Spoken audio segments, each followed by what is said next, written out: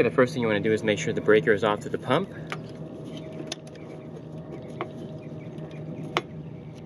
I'm going to get the wires off the old pump. Okay, this is pretty easy. I'm just going to unscrew these wires. Okay, I got the wires out.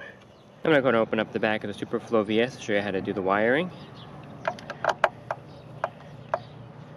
It has 1/4 nuts that hold back on. You can also use a screwdriver. And the really unique thing and the great thing about the Pentair SUPERFLO VS is that if you have a 120 volt connection to your pool, it'll also work. The pump will automatically convert the voltage from 110 or 220 depending on how you have your pump hooked up.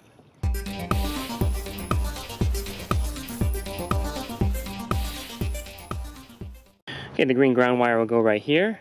You can put either the white or the red on either of these load 1 or load 2.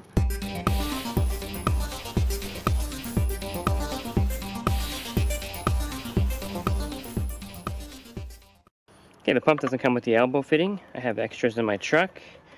You can use the one off your old pump if you have one. Okay, I'll get the green ground wire on.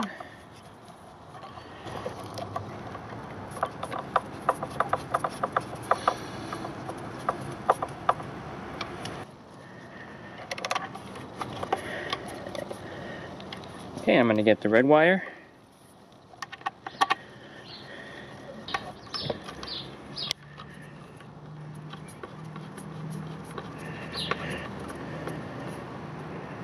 So that's the wiring of the SUPERFLO pump, whether you have 110 or 220 volts. Doesn't matter which load you put each wire on. The only one you have to make sure you put is the green ground wire on the green. Okay, we're going to replace the cover. Make sure you put all 4 screws back. I'm going to go ahead and attach the bonding wire.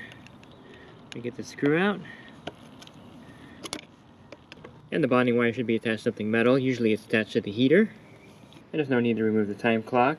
All you have to do is take the on-off trippers off and leave it on the on position. Once you have the on-off trippers off the time clock, go ahead and put it in the on position. And we'll leave it like this, and the pump will run off its internal timer. Okay, now you can turn the breaker back on and see if everything lights up. Okay, the pump has power. You can see that the clock it needs to be set is flashing 12. And that's the wiring of the Pentair SUPERFLO VS pump. It's very simple.